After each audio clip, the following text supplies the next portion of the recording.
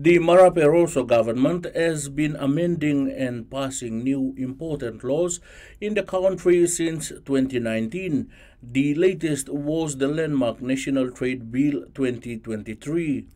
The Prime Minister admitted that lack of properly coordinated trade has seen smaller countries from the Pacific being able to export their taro, ginger and handicraft to Australia and New Zealand, while Papua New Guinea, which has over 80% of the population and landmass, cannot get our agriculture and fisheries products into Australia and New Zealand markets.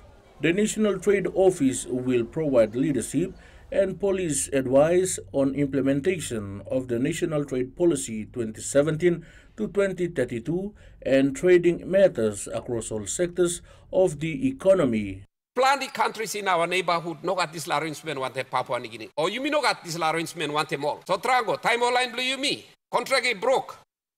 All no got ability law chase him like reclaim him, restitution. Law damage or suffering. So that's one area where me, you know, law, strictly law department law, this is Minister of International Trade, Honorable Richard Maru, but Attorney General is that. Me like him, Attorney General too, law pay my attention to this issue. Now, almost look, law, all get a close neighbors blue me, starting from New Zealand, all get a Pacific Island countries, come to New Zealand, come to Australia, go to Indonesia, you go to Singapore, you go to Malaysia, you go to Vietnam, Thailand, Taiwan, Korea, Japan, China. You must make sure, because there's a huge volume of trade between us, you must make sure that there's a reciprocal enforcement of judgment system underpinned by treaties between all these countries and our countries. Freddy Maru, TVWAN News.